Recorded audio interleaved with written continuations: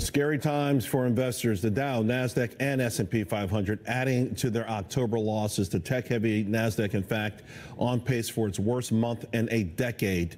This as we find out the economy is on gangbusters, growing 3.5% in the third quarter. That's the fastest pace and much fastest pace in 4 years, and for consumers and faster than what everyone expected. So how do we put these together? Let's ask a market watcher, Melissa Armo, and Seaport Securities founder Teddy Weisberg. And Teddy, I got to start with you because you and I have gone through these before, and I'll never forget years ago when it was much worse than this. I said, "What are you doing?" He said, "I just bought another seat." So in the teeth of death, you faced it bravely. Should we be doing the same thing again? Well, I mean, I've seen so many near-death experiences, Charles, that after a while it gets a little boring. But the fact is, it hurts every time, you know. And unfortunately, somehow or other, you never learn from your mistakes.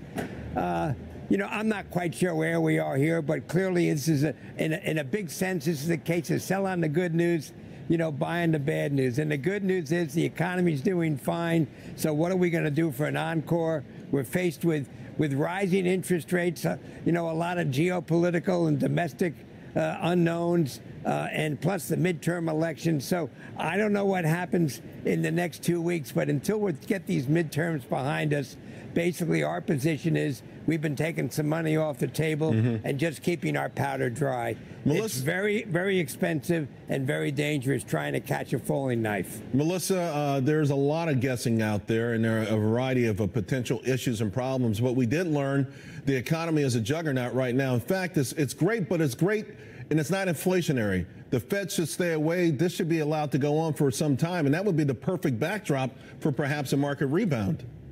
Well, that's one of the things that was good about today. Let's look at the bright side. First of all, it's Friday, Halloween weekend. Second of all, the market held the uptrend. Even though we opened lower this morning, we rallied today and we really held. And Google and Amazon did not report well last night. But you know what? They didn't bomb. Thank God they didn't bomb, because they could have been even worse. We could have had a huge sell-off. So look to the bright side. Next week, Apple reports on November 1st at night. And if Apple is good, then the market could turn around in recovery. We want to see the Dow get over 26,000. And this GDP number, one of the most important things in this number, in this report, was that consumer spending is up. So what does that tell you? It tells you that people are spending more money. Now, why? Either they're spending money they had saved that they've decided they want to spend, or guess what? They have more money because of the tax savings.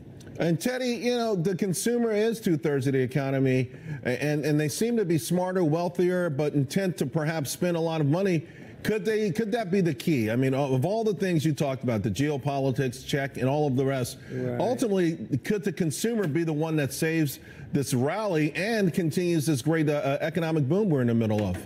Well, I can't argue with the positive aspects of the consumer. But Charles, I hate to be a little more cynical than your other guest. I mean, I enjoy her enthusiasm, and I'm a closet bull, and I do think the glass is half full. But the reality is the stock market never lies, and stocks never lie.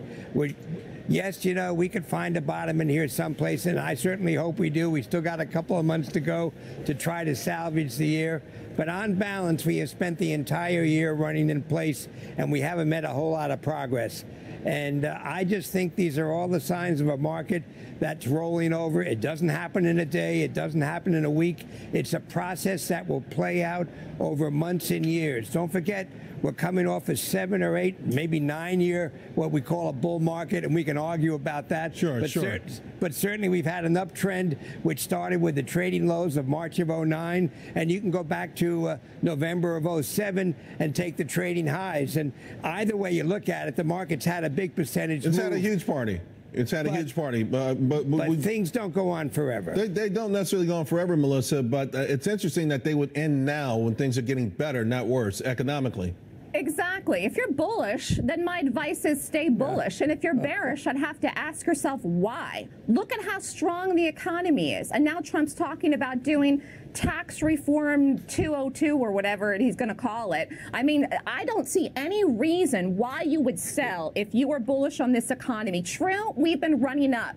But no, we can't go higher forever and ever and ever without pulling back. But that's exactly what you've seen from February until August. We were sideways. Then we broke out and the Dow made new highs. There's no No reason at all why the market wouldn't continue rallying. What the market needs, and I'll tell you this one last thing to end your weekend here. I would like to see a resolution with China for the tariff issue before that new rate goes into effect on January 1st. So if that happens, the market would explode. You would see a huge rally, and so we're waiting to see when that's going to happen, and that could happen. It could, but I mean, I think we'll be just happy that those two elected leaders are meeting and then go from there. Teddy, I got 15 seconds. I've never heard you this bearish. You're suggesting a long-term bear market, possibly? No, what I'm suggesting is the markets have always been a forward-looking, not a trailing indicator. You can't argue with anything your other guest says, except that everything she says, in my opinion, to a large degree, is already priced into this market. We're now going back to normalization, whatever that is. Interest rates are going up. Money is leaving equities, going into treasuries or money market instruments. It's not the end of the world. The low-hanging fruit, though, has been picked. Thank you both very much. Folks, President Trump on tape.